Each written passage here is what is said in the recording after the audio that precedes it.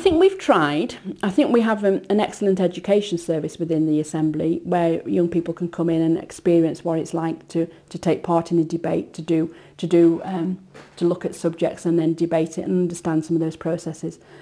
Certainly the Assembly's tried to be more open in its dealings. I mean, we meet, everything is open there, people are allowed to come to committees. I think as well that we tried to make it accessible for all sorts of people, and I'm very pleased that what we do now is we have, for anyone who is deaf or hard of hearing and they use sign language, they can come in and we will provide a BSL interpreter for them, so it's a British Sign Language interpreter for them. So we're trying to include everybody. I think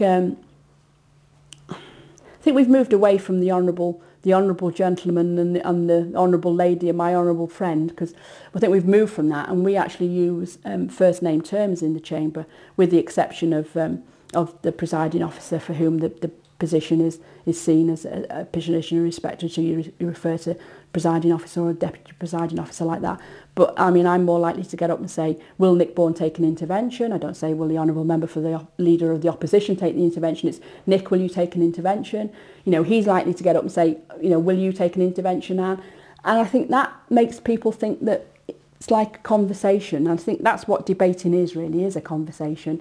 And it's, you know, it's not who shouts the loudest. It is whether you can get your point over. If your point's a good point and it gets over, then you get the support of everybody. And I think that we've done a lot in that respect. I listen to Parliament sometimes and I wonder who they're talking about. You know, the honourable gentleman for wherever and wherever. Well, by the time you've worked that out, if I were to get up every time and say, would the honourable gentleman for South West Wales and the Valleys constituency agree with me? I've forgotten who I'm talking to. But if I want to get up and say, will Alan Cairns agree with me? At least we all know who we're talking about, don't we? So I think we've tried to do something in that respect, and I hope that we can break down the barriers further, you know.